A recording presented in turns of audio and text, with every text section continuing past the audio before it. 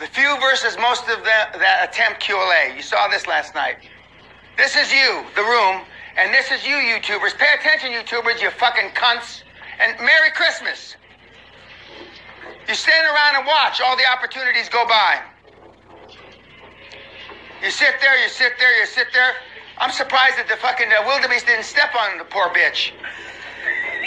They sit there, oh, I'm getting ready. Bert's getting ready. Bert's getting ready. Rick's getting ready. Oh, maybe the next one. Maybe the next one. Maybe the next one. Oh, fuck, no, I'm tired now. Maybe the next one. Maybe the next one. And here comes. And there comes somebody like me. Just jumps on the fucker and eats it. Maybe the next one, Ray.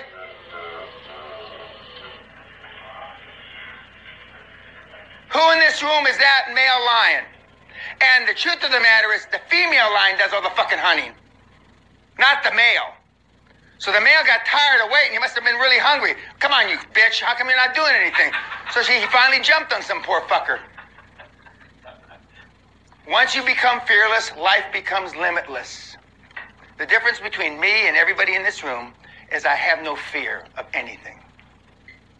Not physically, not mentally, not emotionally, psychologically, whatever fucking adjective you want to use, or maybe throw in a few adverbs. I have no fear.